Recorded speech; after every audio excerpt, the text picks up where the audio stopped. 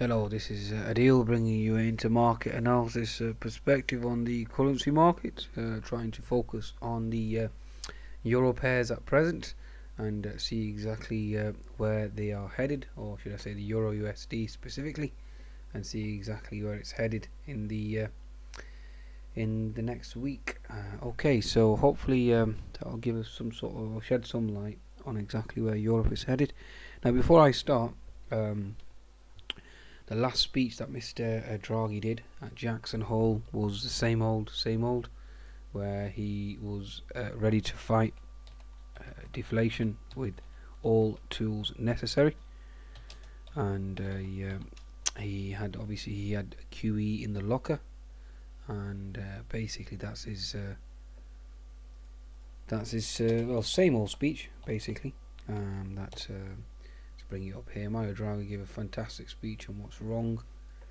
Bear with me. Where are we? Draghi softens tones on austerity. No, that's not the one.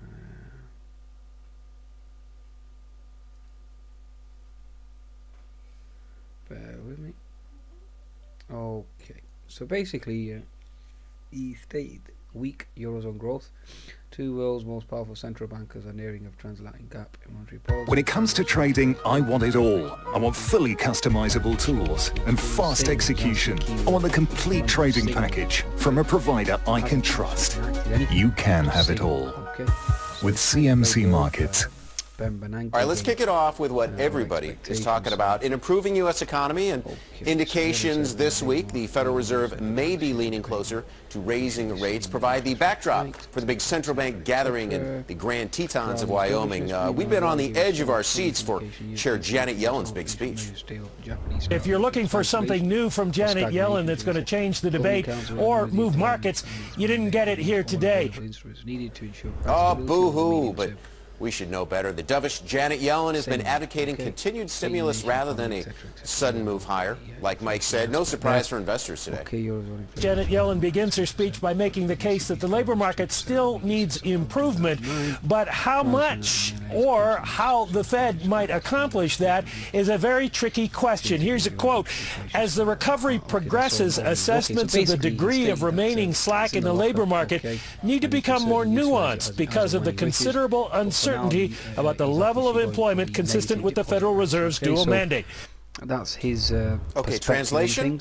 The economy is doing better, but there is still slack in the labor market, excess capacity that's not being used. Honestly, investors were really more focused on overseas issues today, Iraq and Ukraine. But remember, there's something still hanging in the backdrop at Jackson Hole, and I'm not talking about the scenery. This is the beginning of the financial crisis, right here. And here's the doom and gloom. We're all going to die, Lehman low as it's called, and then up we go, and this will be the big debate. Let's have a look at the oh yeah, and one more the thing. pair group. So when I'm always assessing the euro, there's the correction. Right. This is the correction. This is the 4.2% of 2 weeks ago. Quick, we're all going to die.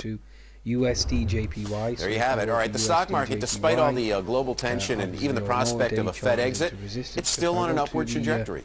Right? The S&P 500 hit another record yesterday. The Nasdaq is at its highest level since the 2000 tech bubble. Options traders, though, they say beware. The gains have pushed them back to make their bearish bets on tech stocks. This is according to Bloomberg data. Previous support equals resistance. Obviously, we went past that. So for now, our focus should be on the horizontal resistance that we have here. Okay, and obviously here. Okay, so this is the horizontal resistance. So daily chart horizontal resistance, which coincides with USD JPY resistance, horizontal resistance here. Okay, so that's something that we can cross-reference and corroborate that. And if we go to our 4-hour chart from a daily chart, okay, 4-hour chart obviously held resistance. Has a bearish engulfing candle and a bear flag formation for now. And the bull flag has failed, so whenever a bull flag fails, that creates an emotive move in the opposite direction, therefore a bear flag, and that's exactly what I'm expecting to play out, so keep an eye out for that. Okay, so if you have Euro JPY and USD JPY into resistance, what do you think, given the fact that the relationship with the yen pairs and the carry trade Okay, and the yen pairs and the S&P 500, that obviously signals the S&P into resistance as well. This is just using intermarket analysis. So if you look at your chart of the S&P 500, let me just load that up quickly, then you'll see that your chart of the this is my quickly roll that up. So the chart of the S&P 500 will show what's happening here. Okay, let's get it loaded. Okay, so the chart of the S&P 500 will be at double top resistance. So that confirms the fact that we obviously have what's it loading up? Where has it gone? Okay, so that confirms that the S&P 500 is at resistance as well. So just bear that in mind, okay, folks? So just bear that in mind. Okie dokie. Bear with me 1 second. There we go. Right. Okay. So yes. So let me just quickly bring up the chart of the S&P 500 and show you the correlation here. This will be interesting.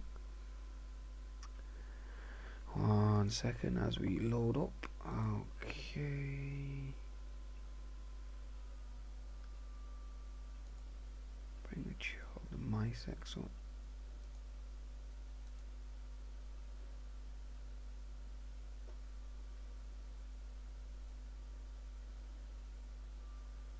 Okie dokie, so we should be loading up now. Oh yeah. So we need the chart of the S&P 500. Here we go. Okay, so S&P 500 as you know is at double top, triple top resistance. Okay, so if we were to measure that against obviously if we were to measure that against the USD JPY, then as we all know, that means that the S&P 500 is into resistance. Therefore I expect the S&P 500 to break this channel. As you all know, we've got the volcanic ash cloud pending over Europe. News of the volcanic ash cloud, that's obviously just something that I had noted here. Activity increased considerably this morning, causing the higher red alert to be issued. Iceland's Met Office said it is believed that a small subglacial lava eruption has begun under the Dingjökull glacier. The eruption of Eyjafjallajökull and resulting ash cloud caused travel chaos and cost businesses billions of pounds. So estimated the ash cloud cost the European economy $5 billion. Okay, dollars, with airlines, air travel and tourism obviously companies hardest hit. Okay, so that's obviously resurfaced again, folks. Okay, so keep an eye out for that, and that's going to cause obviously there's an economic cost regarding that. So again, that's further geopolitical concerns. I've also tweeted that Lebanon and Syria both, if you go to my Twitter stream, that Lebanon and Syria both have fired rockets. So Syria fired into Israeli occupied territory, Lebanon has fired into Israeli occupied territory, adding the fact that Hamas is obviously firing. Given the fact that Russia-Ukraine situation standoff remains, risk off. Okay, we've had several sectarian killings in Iraq, risk off. So all that supports the dollar. Okay, every bit of information that I'm providing so far is obviously supporting the dollar. Adding the fact that the dollar is obviously ramping higher post FOMC, post Yellen Jackson hole. Okay, that obviously means that the dollar will obviously strengthen given these additional events that are occurring over the weekend, create a risk off type environment. Obviously that will then impact USD JPY, Euro JPY, which will move lower. Once they move lower, you know that the dollar obviously will gain strength, gold will move higher, oil will move higher, and obviously the equity market will come off. Okay, so this is just giving you a sneak peek into market analysis. This is something that I do on a daily basis, and obviously forecast the markets on a daily basis on the live analysis service. Okay, so going back to my currency pairs, and so if Euro JPY is into resistance confirmed by USD JPY, then that will put the euro into resistance as well, because obviously they're all the same family, same group. Okay, so we can go to a 60-minute chart just to cross-reference that. And what do I notice in the 60-minute chart for Euro USD, Euro JPY? This is a trade that I'll be taking, hopefully come tonight, and I'll be going short on the Euro JPY. Okay, why? Because you have this beautiful H&S formation, which obviously is confirmed via the daily chart, confirmed via 4-hour chart, confirmed via USD JPY, and obviously confirmed via geopolitical events that I've already mentioned. Okay, so looking at a target from 1.38 or 13,800 down to 13,760, so there's almost a 40-point drop here down to the 720 level. Okay, so let's keep an eye out for that with regards to the Euro JPY. Okay, so 13720, that's the downside target, a 200 MA potential pivot S3 support. So that's basically what I'll be looking for with regards to that. Okay, so that obviously puts pressure on the euro then, given the fact that Euro JPY is on the moving towards a southerly direction. Okay, now bear in mind that that will also put bearishness on the NZD JPY and the Aussie JPY as well. Okay, so bear that in mind, not just Euro JPY, NZD JPY, Aussie JPY, and that obviously will put pressure on the Kiwi and the dollar. Okay, so now that we've done our analysis on that, let's focus on the next risk pair for euro, which is Euro CHF. Okay, so let me just find Euro CHF. Here we go. Okay, so let's have a look what's happening here then. Okay, so daily chart remains bearish, as we all know. Okay, there's no change there. 4-hour chart, okay, certainly remains in the doldrums. Certainly an argument one can make with regards to an inverted head and shoulders, but given the fact that we retrace more than, I'd say, 75, well, not on 75% yet, but on the verge of 75%, the right shoulder is not exactly powerful, so certainly indicates weakness there. Again, like I said, inverted head and shoulders still failing so far because it's just this shoulder here failed to propel higher, adding the fact that you got further geopolitical events and that shoulder obviously fail again. So really just lower lows, lower highs at the moment that dominate. So there's no real strength that one can put forward with regards to Euro CHF that will cause the euro to propel higher. So therefore either neutral stroke bearish, so therefore euro remains bearish. The next pair that I generally tend to observe and cross-reference is the Euro GBP. Okay, so Euro GBP, let's have a look at this. Okay, so Euro GBP has had the inverted head and shoulders formation for quite some time now.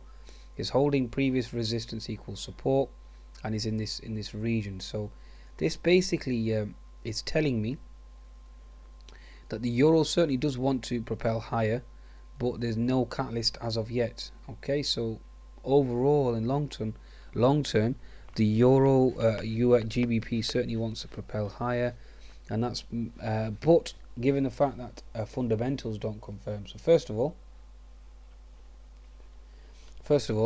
let's just focus on this. So first of all, you have Euro GBP versus GBP, obviously. So sterling, 2 votes or 2 dissenters with regards to the BOE minutes. Okay, so therefore sterling remains in a bullish phase from my perspective, remains bullish, especially after the considerable sell-off that we've had. If I go to a chart of sterling, quickly bring that up for you. Okay, so as you can see, he's into horizontal support, lower channel support, and has had quite a substantial sell-off. So from my perspective, I wouldn't like to be have a bearish stance of sterling at this juncture. I would focus more towards a short squeeze stroke move higher, given the fact that you've got 2 dissenters on the BOE minutes. Okay, so and obviously in uncertainty regarding the actual monetary policy or Mr. Carney's stance as well, given the fact that he's quite confused at present. So that in itself should obviously cause sterling or potential short squeeze in sterling. Okay, so that's basically what we're looking at with regards to the euro. So euro certainly has a case for an inverted head and shoulders here, even though Euro GBP, should I say, even though Mr. Carney is confused and sterling has had quite a substantial drop and has factored in all the bearish news with regards to poor inflation numbers last week, and obviously retail sales came in weaker than expected as well. Okay, so that's basically the situation I have. So I would not like this. I can't see Euro GBP playing out unless we have missed. Well, the Bundesbank did say last week that it was happy with, well, not happy, but embraced. It welcomed negative deposit rates, but with regards to QE, it wasn't a big fan. Basically, it wasn't supporting QE. Okay, and given the fact that German data did come out better than expected last week, that obviously strengthens their argument of no QE. Therefore, that should, in essence, if there's no QE, that should obviously strengthen the euro, and then that could be the catalyst for the euro GBP to propel higher, given the fact that sterling remains where it is. If poor economic data continues to come out, okay, and Mr. Carney continues to talk it down, or its peers continue to talk it down as well. Although there's a lot of confusion with regards to wage price inflation. On the one hand, he states it's focused on wage price inflation. On the other hand, Mr. Carney states it's not. So he certainly needs to make his mind up. Okay. So with regards to Euro GBP, it can move either direction based on obviously the policy from Europe and obviously policy from the UK. But from my perspective, given the fact that you had two dissenting voters, all the bearish news has been factored into sterling, I would be tilted towards a long sterling view. And given the fact that the euro continues to slide, and given the fact that you've got geopolitical tensions, and the dollar obviously remains strong, okay, and Russia-Ukraine situation continues, the standoff continues. If, like I said, if for example there is peace talks that are successful and there's de-escalation on both sides, then obviously that will help the euro and that will propel it higher. And that may well be the catalyst that will propel the euro GBP higher, given the fact that euro has a stronger motive or a stronger catalyst to propel itself higher, which obviously will trigger this inverted head and shoulders. So again, you can argue both sides here, okay? So Euro CHF neutral stroke negative, Euro JPY negative, okay, Euro GBP slightly positive stance on the daily chart. Let's see if we can find any more clues on the smaller time frames. Okay, smaller time frames from my perspective indicates bearishness. Why? Because you have no higher highs. Okay, you've closed this gap here, gap fill resistance, and now you have a bearish continuation pattern. So this certainly moves lower, and that will send the euro lower as well. Okay, 60-minute chart, again no higher highs. Okay, so no higher highs indicates, or would certainly argue, one could argue that we're going lower, and that's basically what we have here. Okay, so that's my perspective anyway. So with regards to the euro GBP, certainly lower in the interim. In the long term, like I said, with regards to the inverted head and shoulders, we could still be putting in this right shoulder here. The right shoulder, provided it stays above 75%, right shoulder shall still be good. So certainly more consolidation due here before we certainly propel higher. Most likely Russia-Ukraine standoff, obviously de-escalation there. Okay, right, bear with me.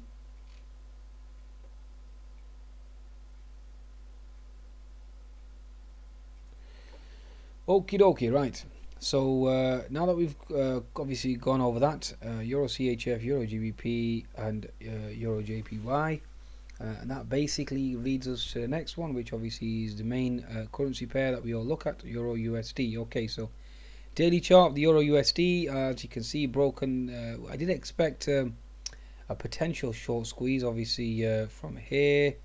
And obviously here we were creating some down sloping wedge, we were contracting and looking for a move higher. That obviously didn't transpire, even though the Bundesbank obviously remains in the hawkish camp from my perspective. Obviously this move has continued lower. I can't see any support until now. The next level you're looking at, if you look at a weekly chart, the only support level that one can see given this break, given the fact that it failed to hold a 200 MA, the inverted HNS target was 1.4 down to 1.35, so it's a 500 point drop. So you're looking at 1.3 target. So 1.3 is around this purple or key purple trend line. So 1.3 is on the card with regards to Euro USD, given the HNS formation is in play on the weekly chart. Okay, so if you go to our daily chart, obviously this spells nothing but doom. There's nothing bullish about this chart whatsoever. And like I said, 1.3 is the next target, especially with regards to the Federal Reserve and the FOMC, and Ms. Yellen's stance, and obviously Mr. Draghi's focus on the stark contrast between the two central banks. Okay, so whereas one's hawkish, the other one's dovish, right? So obviously the QE carrot's been dangled, even though the Bundesbank, like I've explained, it remains hawkish. So 4-hour chart, obviously failure to break. So if you look at this pattern here, let me just show you. We had this beautiful inverted head and shoulders formation. So left shoulder, head, and this is a bull flag situation. Obviously the market's propelled higher. That obviously failed. Whenever you have a failed bull flag, then you have an emotive move in the opposite direction. Now we're consolidating and looking to make a move lower.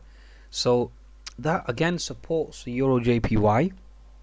Obviously any argument for the Euro CHF to rally is no longer there.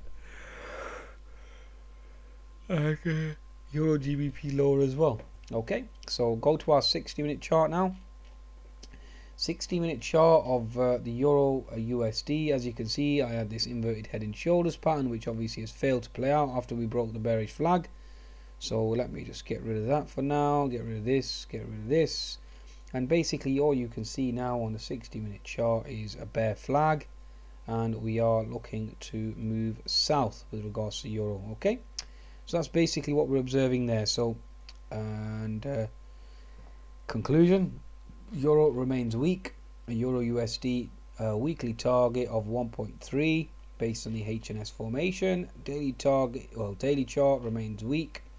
Euro JPY has an HNS formation. Euro GBP remains weak, and Euro CHF sideways stroke down. Okay, so that's basically the summation with regards to Euro USD. Down we go, looking for 1.3 on the HNS formation. Okay, folks, so risk on, risk off, wax on, wax off. Goodbye now.